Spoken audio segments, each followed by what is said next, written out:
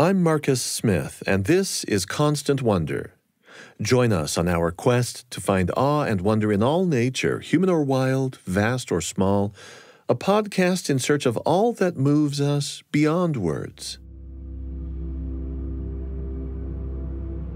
I shall never experience such a feeling of complete isolation from the surface of the planet Earth as when I first dangled in a hollow pea on a swaying cobweb a quarter of a mile below the deck of a ship rolling in mid-ocean. The year is 1930. The great age of polar exploration is over. Outer space awaits the coming generation. Yet for this generation of the early 20th century, there is still a frontier to challenge. The ocean deeps remain untouched, and to reach them, William Beebe, already a famed nature writer and naturalist, crouches in a cramped steel sphere sloshing on a steel cable. 383 feet. We are passing the deepest submarine record.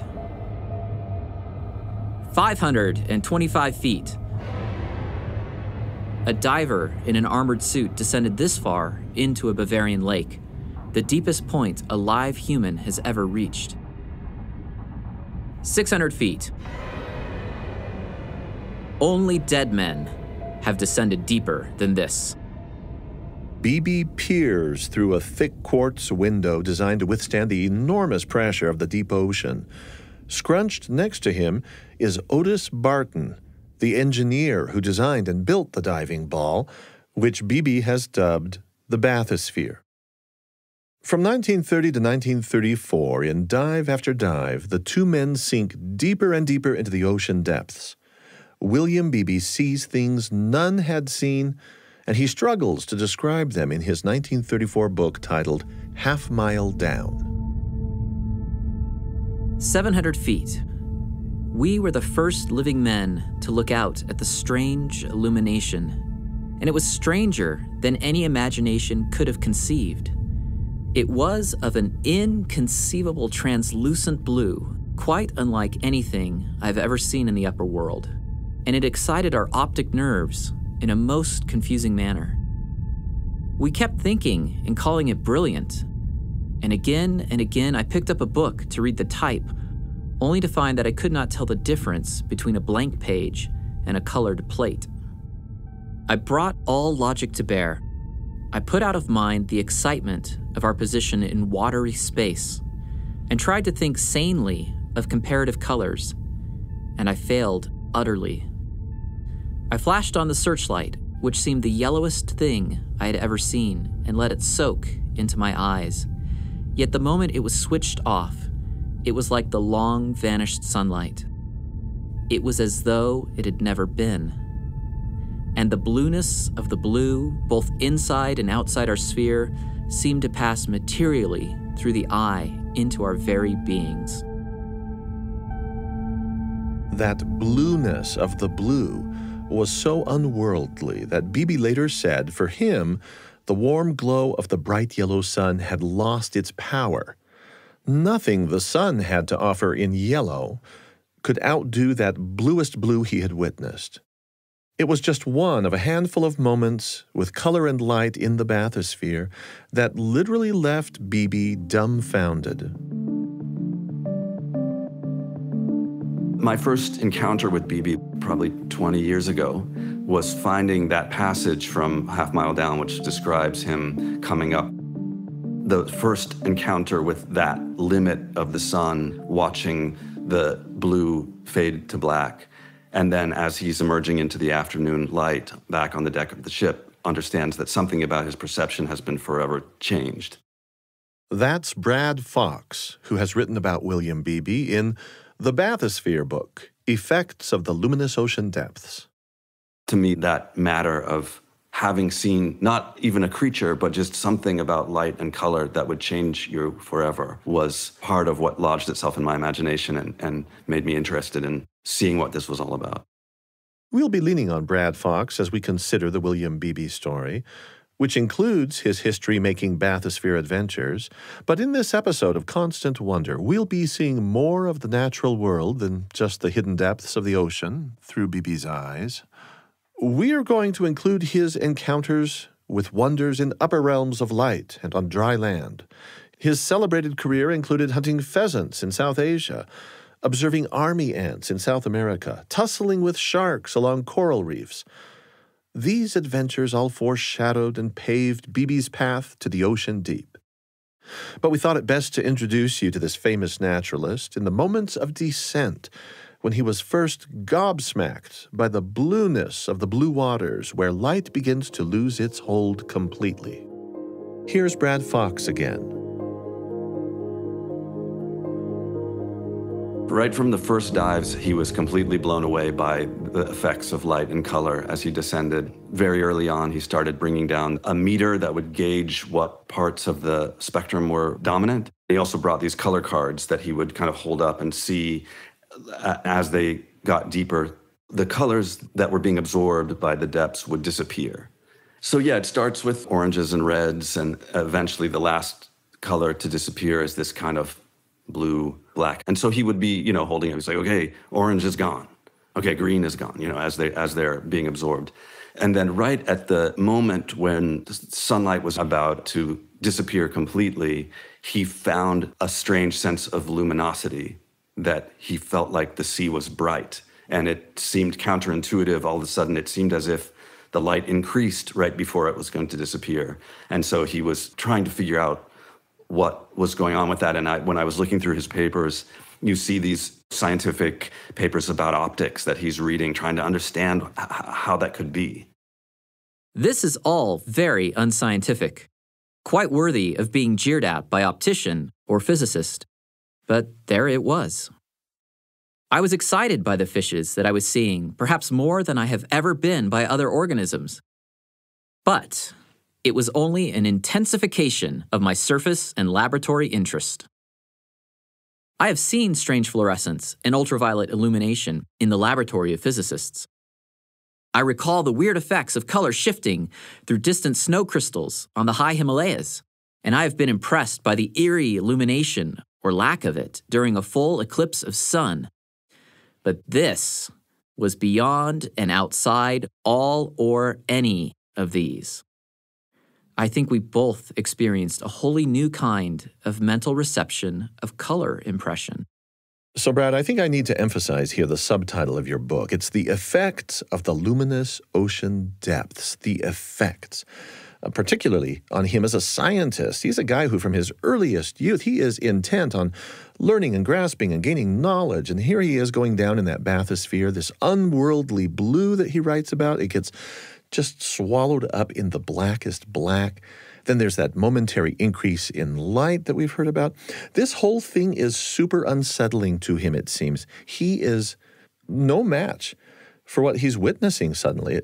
It sounds to me like that's a pivotal experience. Well, I'm going to say more than pivotal experience. It's a crisis for him, and that goes right to his intellectual and spiritual jugular. Exactly, to the point where he starts to doubt empiricism, he starts to doubt science. He doesn't know what it means to observe and what he can possibly transfer of his experience. That subtitle, exactly as you point out, what happens to you after that moment?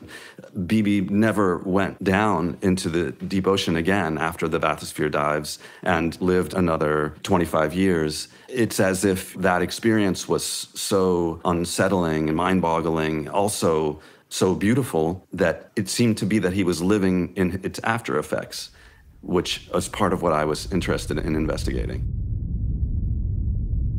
When we reached 1,700 feet, I hung there for a time and made as thorough a survey as possible. The most concentrated gazing showed no hint of blue left. All outside was black, black, black, and none of my instruments revealed the faintest glimmer to my eye. I had now attained one of the chief objects of this whole dive, namely, to get below the level of humanly visual light. I was beyond sunlight, as far as the human eye could tell, and from here down, for 2 billion years, there had been no day or night, no summer or winter, no passing of time until we came to record it. 1,800 and 1,900 feet were not blacker. That were impossible. But the complete dark seemed more tangible. Not a ray of light illumined the inside of the Bathysphere. Beebe, while not a religious person, seemed to be drawn by this kind of experiences that short-circuit his cognitive faculties that are beyond thought and language, and that bring him to this point where he no longer knows who he is or what anything is. There's the moment in Half Mile Down where he says something to the effect of, "I am a quarter mile below the ocean surface, and there's a luminous fish outside the window. That is the entirety of my contribution to science." You know, he's kind of laughing at the potential meaninglessness of everything that he's done. William Beebe was overwhelmed by those experiences, sometimes unable to express what he had seen and felt. Now, Beebe may have occasionally been baffled or bewildered, startled or stunned, but he was never bored. Boredom was anathema to him.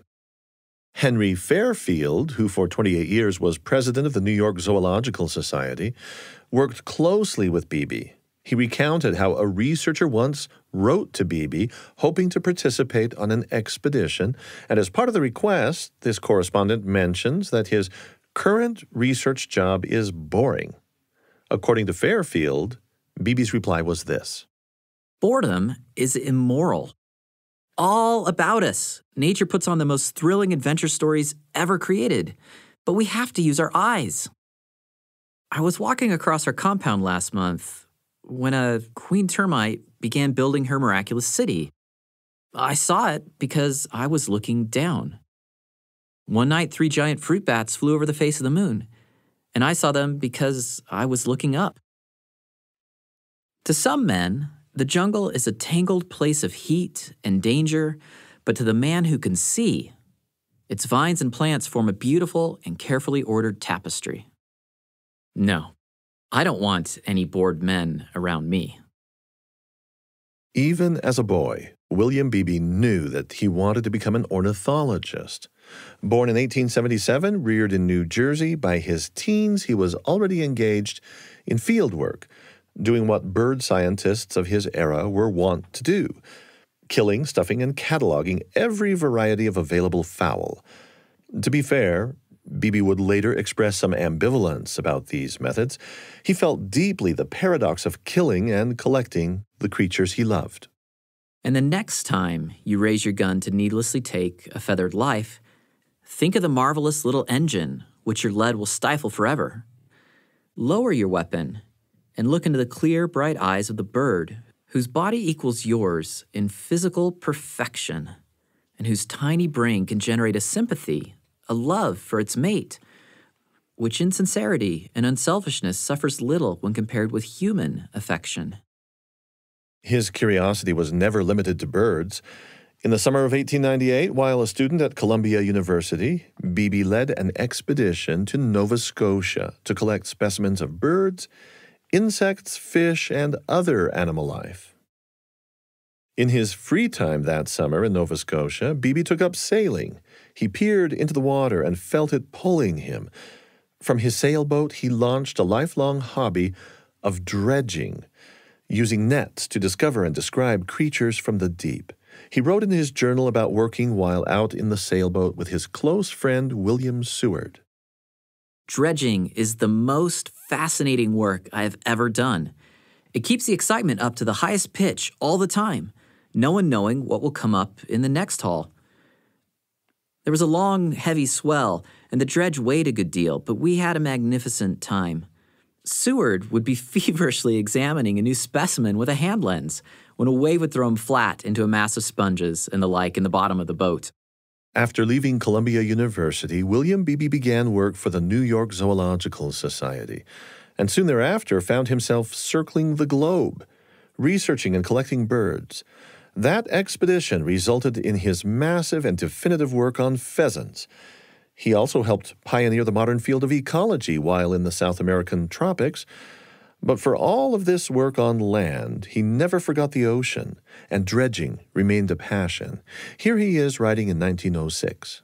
"In the depth of the sea, where the sun is powerless to send a single ray of light and warmth, there live many strange beings, fish and worms, which by means of phosphorescent spots and patches may light their own way.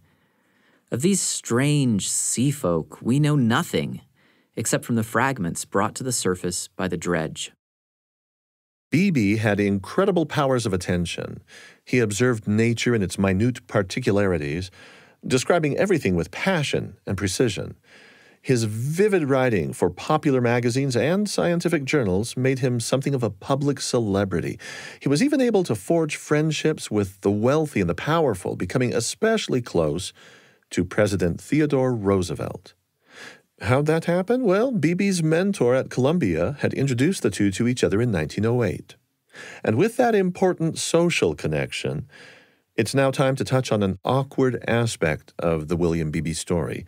You may recall something about Teddy Roosevelt's racial attitudes and imperialist policies. Such attitudes were in the air as Beebe was carving out his career. So how sympathetic or even open to these ideas was he? Here's Brad Fox again. That was his milieu, his funders, Theodore Roosevelt, who believed the only good Indian was a dead Indian.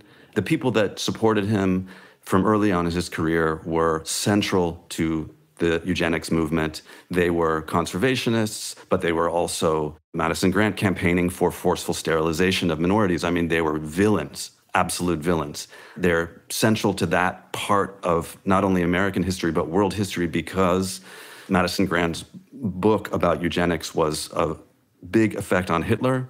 He called the book his Bible.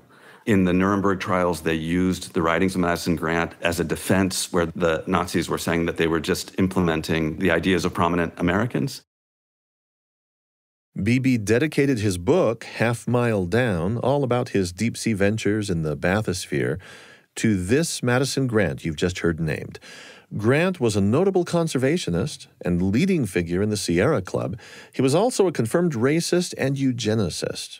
His pseudo-scientific book from 1916, The Passing of the Great Race, is one of the most notorious white supremacist texts ever written. It's the volume that prompted Hitler, even before Hitler had risen to political prominence or power, to send an appreciative letter to Grant, saying that the book had become his Bible. There's little evidence that Beebe thought or spoke out much about any of these issues, and there is some evidence that he later came to think better about the shoulder rubbing that he had done formerly with people who espoused these world views. Beebe did seem to change his feelings over the course of his life. And then by the 40s, he is signing on to an open letter to Congress, an opposition to racial prejudice of any kind. He does seem to have had a change of heart to some degree. Historical figures are complex, so are living figures. It's difficult to grasp fully thoughts and motives of people living today, let alone from a century ago. We are talking about legendary naturalist and deep-sea explorer William Beebe of Bathysphere fame. I'm Marcus Smith, and this is Constant Wonder.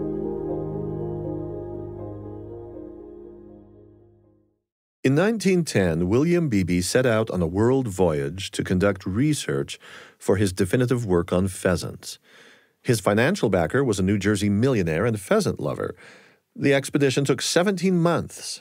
As they wandered through the Middle East, the Indian subcontinent, and the Far East as far as Japan, it was in South Burma that Beebe experienced complete demoralization in a mental collapse.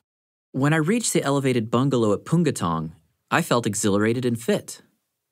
Before the first night was over, I knew the horrors of acute nervous breakdown. It is probable that only explorers will really comprehend what I mean, when waking fears and sleeping terrors combine to kill every enthusiasm and desire for work. The thought of going on was impossible. I hated pheasants, the jungle, and all its inmates. I lit my candle lantern and roamed around the bungalow, trying to estimate in how few days I could make my return. I even felt no shame at quitting. To quit, and to quit at once, was all. Beebe didn't quit. He later published an exhaustive and well-received volume on pheasants. He would eventually come to love the jungle again, but he would never again spend so much time and effort focused on such a narrow topic. Theodore Roosevelt urged Beebe away from that. Broaden your horizons, Roosevelt urged. In today's vocabulary, we would say that Roosevelt was advising him to become interdisciplinary and to consider species not alone but in their full contexts in dynamic ecosystems. I think what he was encouraging him to do was to make connections between all of the different research that was happening in all the different fields of science and try to draw conclusions, use the power of his experience and insight on, let's say, like another level of thought, which I think Beebe did his best to follow that encouragement, let's say. With Roosevelt's counsel now in his back pocket, Beebe would go on to make a major contribution to the still embryonic field of ecology. In 1916, he was in a South American jungle in what is now Guyana, where he pioneered the now common approach of marking off a small piece of ground and studying all the interactions of all the life forms within that limited space. Getting to Guyana was an adventure in its own right, and Beebe never missed an opportunity for research, no matter how awkward or odd. On one of his several trips to Guyana in 1918, he went after the famous floating mats of algal seaweed called sargassum. He had come prepared.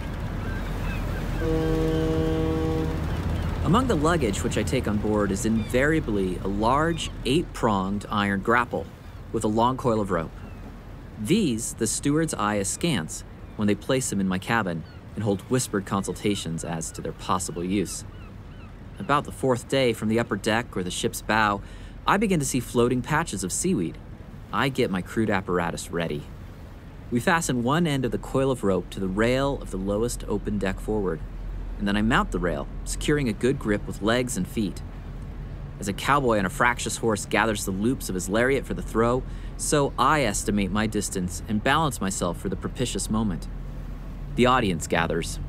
I make throw after throw in vain, and my audience is beginning to jeer. But the bow dips farther and farther away, and I almost give up hope. Then I look up appealingly to the bridge and catch a twinkle in the captain's eye. Even as I look, he motions to the wheelman, and the second succeeding dip of the bow slews it near the aquatic golden field. Still more, it swings to starboard, and at last crashes down into the very heart of the dense mass of weed. The frothing water alongside is thick with a tangle of floating vegetation, and it is impossible to miss. I throw and lean far over, dragging the grapple until its arms are packed full. Then, with all my strength, I draw up, hand over hand, leaning far out so it will not bang against the side and dump the dripping mass on the deck. For a few minutes, there is wild excitement. My audience dances and shouts with enthusiasm from the upper rails. Members of the crew appear and help me pursue agile crabs and flopping fish about the deck. Even the surly old mate roars down news of another batch of weed ahead, and I curb my curiosity and again mount my precarious roost. One evening at the Guyana Research Station, Beebe was on his way to a swimming hole when he stumbled on a massive formation of confused army ants. They seemed to be traveling in a giant circle. This chance observation quickly became a multi-day study. I followed along the column down to the river sand, through a dense mass of underbrush, up the bank, back through light jungle. A few feet beyond the spot where their nest had been, the ends of the circle actually came together. It was the most astonishing thing, and I had to verify it again and again before I could believe the evidence of my eyes. It was a strong column, 6 lines wide in many places, and the ants fully believed that they were on their way to a new home. For most were carrying eggs or larvae, although many had food, including the larvae of the painted nest wasplets. Beebe quickly flagged this phenomenon for his team, and they began to observe it carefully, calculating the circumference of the circle to be about 1,200 feet. All the afternoon, the insane circle revolved. At midnight, the hosts were still moving. The second morning, many had weakened and dropped their burdens, and the general pace had very appreciably slackened. But still, the blind grip of instinct held them. On they must go. hour after hour, there was found no ekaton with individual initiative enough to turn aside an ant's breadth from the circle which he had traversed perhaps 15 times. Fewer and fewer now came along the well-worn path. Burdens littered the line of march, like the arms and accoutrements thrown down by a retreating army.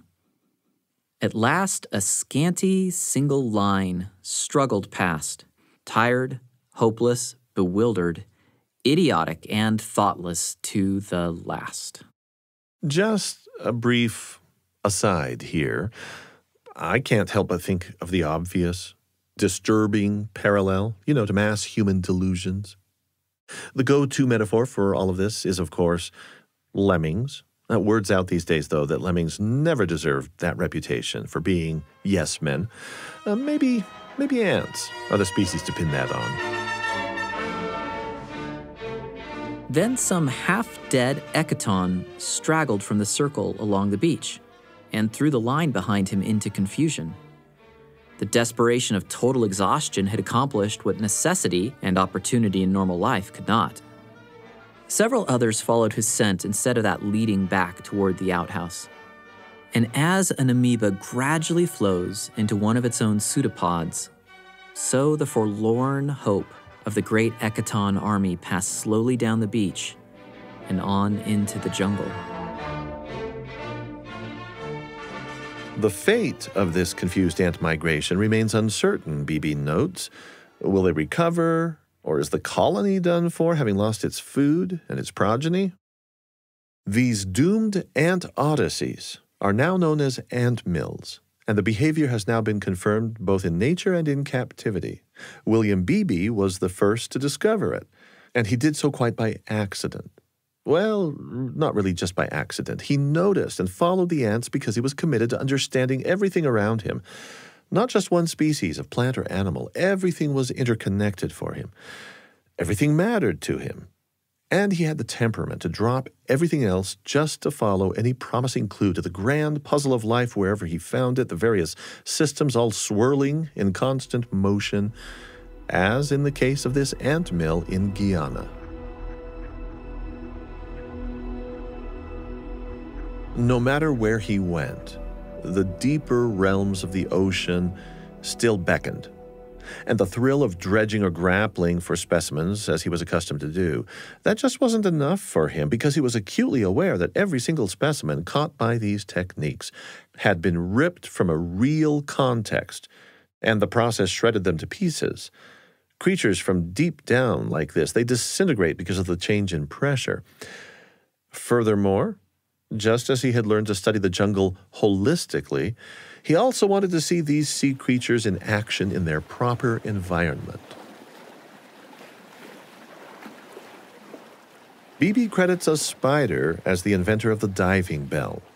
The diving bell spider. It lives almost its entire life underwater, breathing, hunting, reproducing, and resting inside a bell that it fashions from its silk. It supplies this place with air from bubbles it captures on its backside whenever it surfaces, only briefly, and then returns quickly to its underwater home. The idea of a human diving bell, well, that goes back to deep antiquity. Aristotle referred to the idea, but it wasn't until the 16th and 17th centuries that European inventors and maritime salvagers began with serious experimentation. It was always dangerous business. In 1775, a pair of Scottish diving bell inventors suffocated off the coast of Ireland. From diving bells, it was a short jump to diving helmets. The first successful diving helmet for humans was invented in 1823, originally as a smoke helmet to protect firefighters. By the end of that decade, it had been converted to a diving apparatus and was being used to salvage relatively shallow wrecks off the coast of England. In 1925, Beebe and his team began using such a helmet diving off the coast of Bermuda. Here's Brad Fox again. Eventually, they made them out of copper and glass with an air hose, and the hose would be attached to a pump that would be on either the shore or on a boat that would be continuously pumping air into the helmet. And just because of the weight of the helmet, because it would be open at the bottom, it would keep this kind of bubble of air that would surround their head and allow them to go down and walk around the reef, check out what was going on in relatively shallow depths. What we now know as scuba, or self-contained underwater breathing apparatus, was invented in France in 1926, but it would take a while to perfect and then produce and distribute. So Beebe's explorations with tethered helmets open at the neck were still state-of-the-art in the late 20s. The major purpose of diving for Beebe remained the business of finding specimens for collections. He was a naturalist who worked for a zoo, after all, and you could say he was partially still a boy with a butterfly net, but with much greater ambitions and greater tolerance for risk. His approach to helmet diving just wasn't for the faint of heart. To get his fish specimens, Beebe used a weighted fishing pole with a dynamite blasting cap attached to the tip. He would explode the cap near a fish to stun it, then swoop in to net it.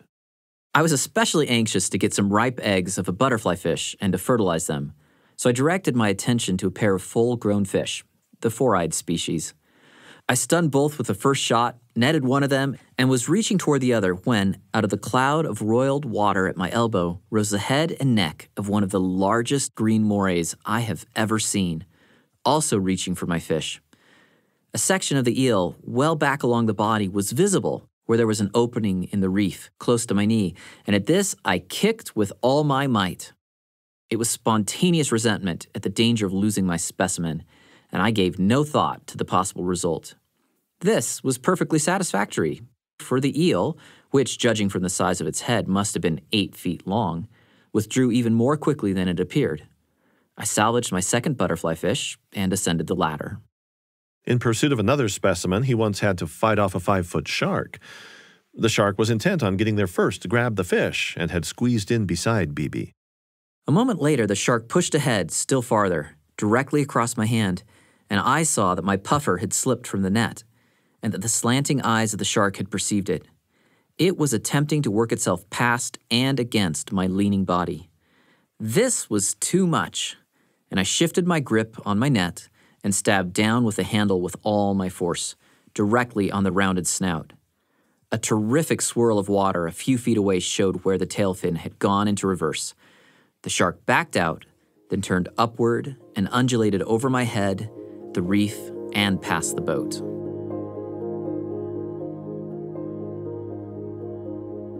The deep ocean presented itself to him in Haiti when he was in a bay and just doing these shallow dives with a helmet and an air hose, and then at some point got to the edge of the shelf of the island and peered down into the deep and was like, that's where I'm headed.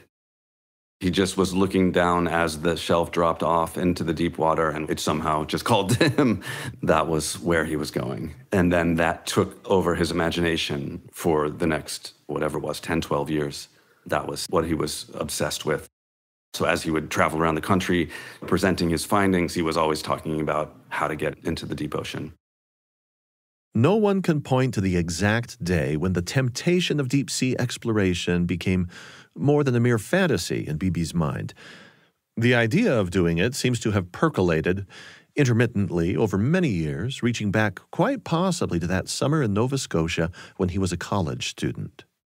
In his book, Half Mile Down, about his adventures using the Bathysphere, Beebe writes, Many years ago, I spent the best part of an evening with President Theodore Roosevelt discussing ways and means of deep-sea diving. There remains only a smudged bit of paper with a cylinder drawn by myself and a sphere outlined by Colonel Roosevelt, as representing our respective preferences. We worked out many details, but never recurred to the subject again.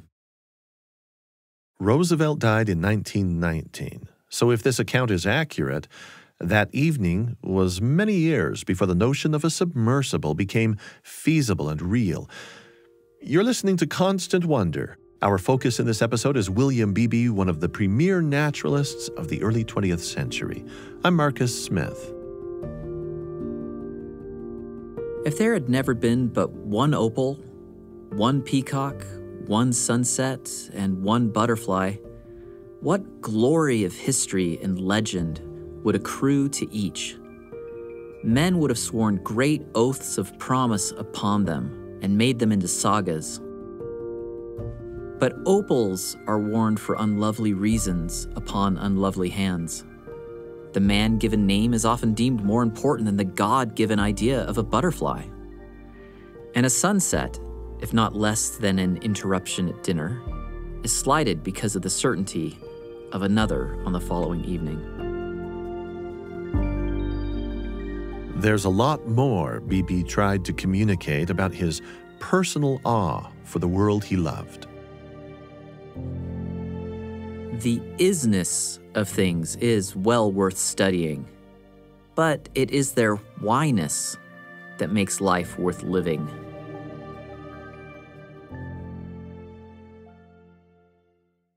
Never idle, never bored, never timid, William Beebe betakes himself to the Galapagos Islands. He brings his diving helmet along, of course, for what is called the Arcturus adventure, the first oceanographic expedition mounted by the New York Zoological Society. By this stage in his life, 1925, Beebe is a celebrity scientist and director of the Society's Department of Tropical Research. By sheer coincidence, he and his team are privileged to witness from their ship the eruption of a minor volcano.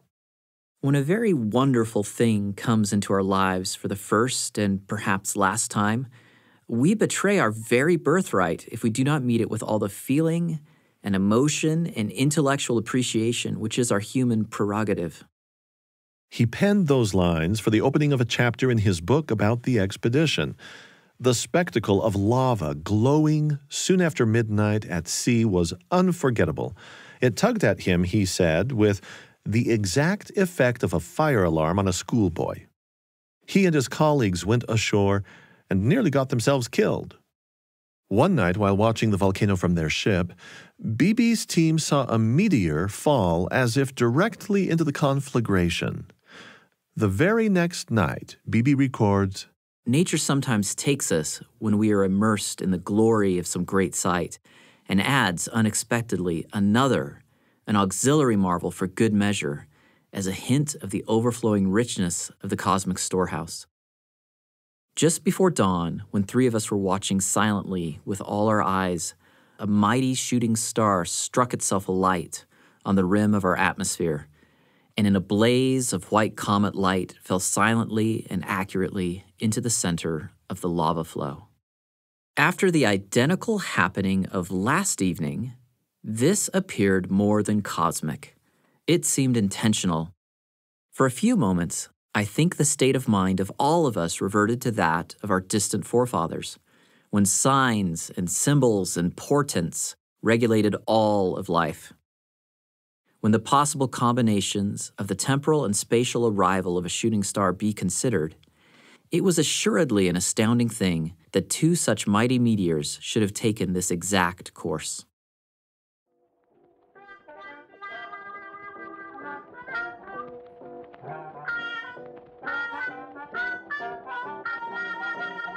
New York Times, November 25th, 1926.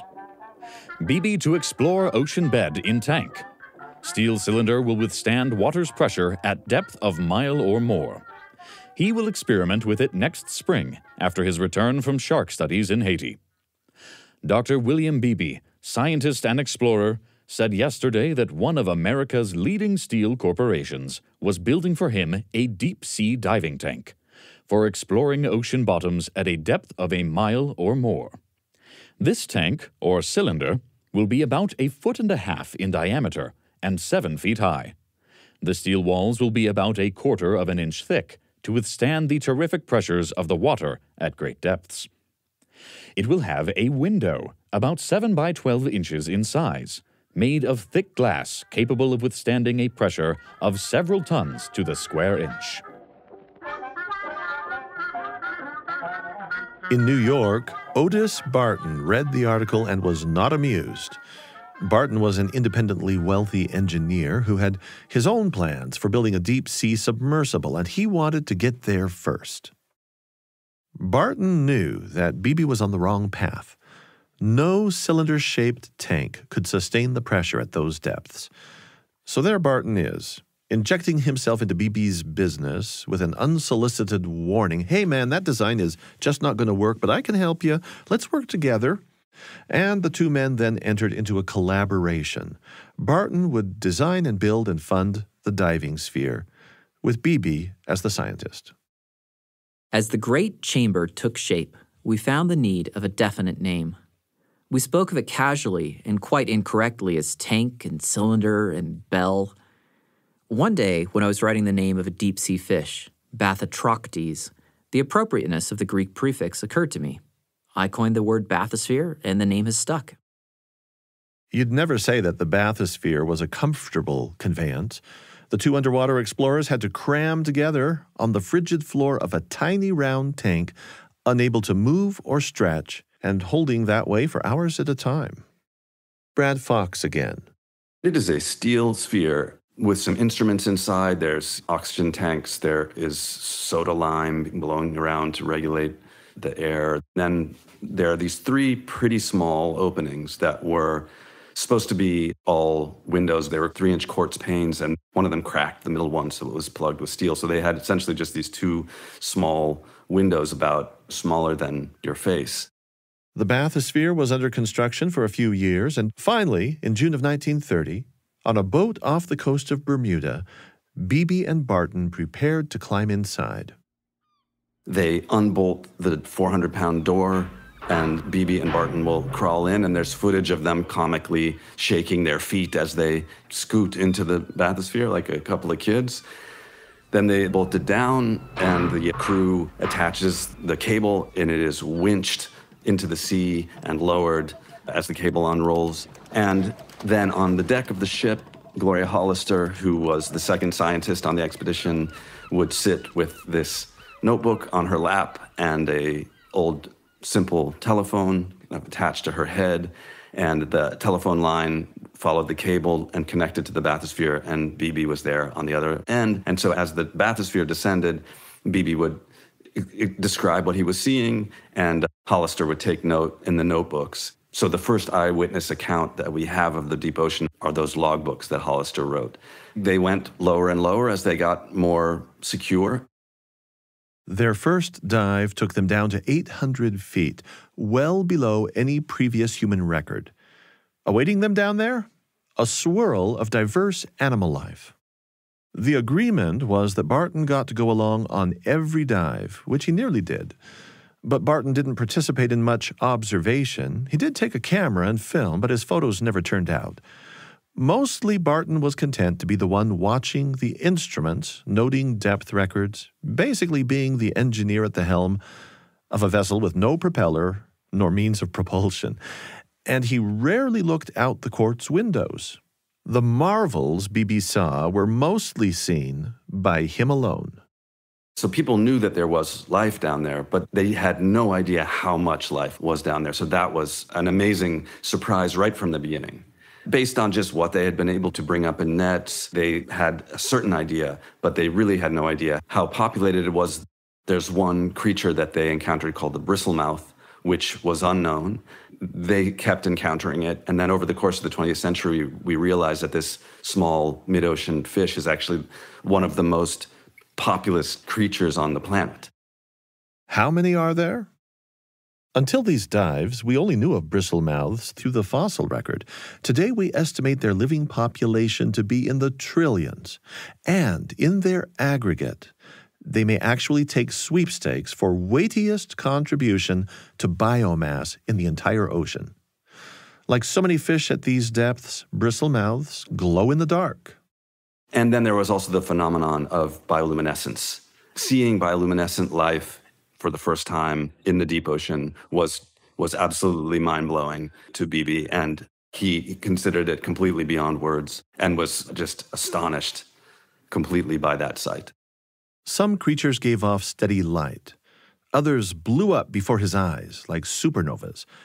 If a certain type of shrimp was startled, it would squirt out a sudden chemical burst of light, apparently designed to startle and blind a predator. Several times there were flashes of light from unknown organisms, so bright that my vision was confused for several seconds. For an instant, the shrimp would be outlined in its own light, vivid scarlet body, black eyes, long rostrum, and then would vanish, leaving behind it the confusing glow of fluid. All these displays of erratically erupting light were happening in deep darkness, thwarting Beebe's optical perception. Eyes don't adjust that quickly, obviously. He'd thought about vision since early in his career, and he had this idea of the oblique glance and what you would catch out of the periphery, looking at things a little bit indirectly. That fluid is meant to attract attention so that the shrimp can get away. If you're a predator, you go towards that thing, and then the shrimp is off. So he had to train his attention to not be drawn in by the light and see instead what was lit up by it, which required attention to the periphery. William Beebe learned to soften his gaze with no direct focus to avoid the blinding effect, and in the resulting illumination, having avoided the momentary blinding flash, his peripheral vision could make sense of more. Over the years, he would come to use the phrase oblique glance, in different ways, actually. It became one of his favorite concepts. He felt that he could often apprehend phenomena more successfully with an indirect approach to what he might be observing.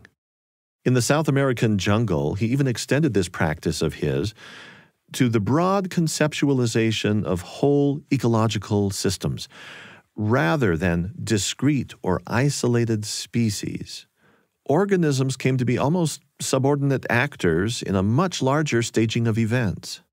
The best way to understand nature, Beebe argued, is to sneak quietly up a side aisle Of the great green wonderland, looking obliquely at all things, observing them as actors and companions rather than species and varieties, softening facts with quiet meditation, leavening science with thoughts of the sheer joy of existence.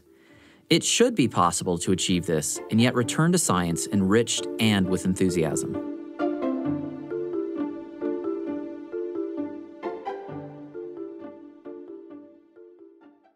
This attention to the periphery ties in an interesting way that really fascinates me, that as an ecologist, he was intent on helping people see how everything is connected with what surrounds it. Mm-hmm. And if you're doing this oblique glance thing, it's kind of saying, don't focus too narrowly. Exactly. The idea of interconnectedness was at the heart of his experience of the natural world and what he felt like was worth communicating. The idea of interconnectedness comes to bear on the siphonophore, which is a creature that they regularly saw on these deep ocean dives, a peculiar creature made up of genetically identical zooids. Brad Fox is talking here about siphonophores. Colonies, really, although they strike us as creatures. It's just that each member of the colony, though genetically identical to other members, somehow miraculously adopts a specialized task and function and form. They're analogous to cities, I think, all of which makes you think very hard about the implications of ecology, individuality, symbiosis, community. Beebe reported abundant siphonophores at every level from 100 to 3,000 feet down. He reached for poetic images to describe these marvelous communities. Vases of flowers, fountains, water wheels, narrow Christmas trees. Rarely the entire outline was luminous, and a larger lighted mass at the top indicated the float, filled with its delicately adjusted amount of gas, exactly balanced to sustain its load at just the right level. The chains of polyps trailed behind for sometimes a full yard. Siphonophores are so frail and magical, Beebe reported, that they didn't survive dredging. Seeing them alive was the only way to see them at all. In our nets, we find only the half-broken swimming bells, like cracked crystal chalices, with all the wonderful loops and tendrils and animal flowers completely lost or contracted into a mass of tangled threads. Here, in their own haunts, they swept slowly along like an inverted spray of lilies of the valley. On and off, Otis Barton would again try to use his cameras, but all the while Beebe would narrate, telephoning to Hollister above through a wire, who took meticulous dictation. And in the course of time, they brought in a staff artist as well. this German-born illustrator named Elsie Bosselmann joined the team in Bermuda, and she just was excellent. Beebe would come back with these descriptions of anglerfish, of green fangs and glowing tentacles and outlandish species that Bosselmann had not seen. And so based just on his description, she would render them and they would work together until he was satisfied that it represented what he'd seen. These illustrations are kind of stylized, but the creatures are recognizable and they just have a certain uncanny beauty to them. And all of this communicated verbally from Beebe to the artist. Yeah. That's kind of like a police effort there, you know? Somebody just sees something and they have to describe it. Exactly. It is exactly like a police sketch artist. Yeah. Beebe's questing was not limited to jungle or sea, the Himalayas or Galapagos. His exertions played out on paper as well, writing, to convey for posterity the unspeakable wonders he had witnessed. And in those writings, you get the sense that he would have probed deep into outer space, given the means. Whenever I sink below the last rays of light, similes pour in upon me. Throughout all this account, I have consciously rejected the scores of as-ifs, which sprang to mind. The stranger the situation, the more does it seem imperative to use comparisons. The only other place comparable to these marvelous nether regions must surely be naked space itself, out far beyond atmosphere, between the stars where sunlight has no grip upon the dust and rubbish of planetary air, where the blackness of space, the shining planets, comets, suns, and stars must really be closely akin to the world of life as it appears to the eyes of an awed human being in the open ocean 1/2 mile down. Otis Barton continued to dive without Beebe in the years after their joint adventures in the Bathysphere. He designed and built new iterations of the vessel and set new depth records, but Beebe, for his part, had seen enough. It had become daunting enough to try to describe what he had already experienced, and he even came to question the whole point of trying. Here, under pressure which, if loosened in a fraction of a second, would make an amorphous tissue of our bodies, breathing our own homemade atmosphere, sending a few comforting words chasing up and down a string of hose. Here, I was privileged to peer out and actually see the creatures which had evolved in the blackness of a blue midnight, which, since the ocean was born, had known no following day. Here, I was privileged to sit and try to crystallize what I observed through inadequate eyes and interpret with a mind wholly unequal to the task. To the ever-recurring question, how did it feel? I can only quote the words of Herbert Spencer. I felt like an infinitesimal atom floating in illimitable space. No wonder my sole written contribution to science and literature at the time was, I'm writing at a depth of 1/4 mile. A luminous fish is outside the window. Famous though he had become as one of the most gifted science communicators of his era, in that moment of inexpressible blue, then permeating blackness, 1/2 mile down and more, he passed through some sort of nearly traumatic psychological transformation. Loneliness overcame him, for feeling and seeing what no one else could see or feel except they should go through it with his senses and his sensitivities. It has to be mentioned also that many voices were skeptical of his reports. Those experiences down there dumbfounded even him, so how could any of that not be utterly lost in translation? After the 1934 dives, William Beebe bid goodbye to the Bathysphere. He set his sights once again on birds and jungles. Who can be bored for a moment in the short existence vouchsafed us here, with dramatic beginnings barely hidden in the dust, with the excitement of every moment of the present, and with all of cosmic possibility lying just concealed in the future? You've been listening to Constant Wonder. I'm Marcus Smith. Brad Fox, whom you heard in this episode, is author of the Bathysphere book, Effects of the Luminous Ocean Depths. William Beebe's words have been read for us by Brian Croxall. Eric Schultzka produced this installment of Constant Wonder with help from Mamie Teeples, Colson Darrington, Lily Jensen, and Brian Barba. Sound design was by Dallin Jepson. Constant Wonder is a production of BYU Radio.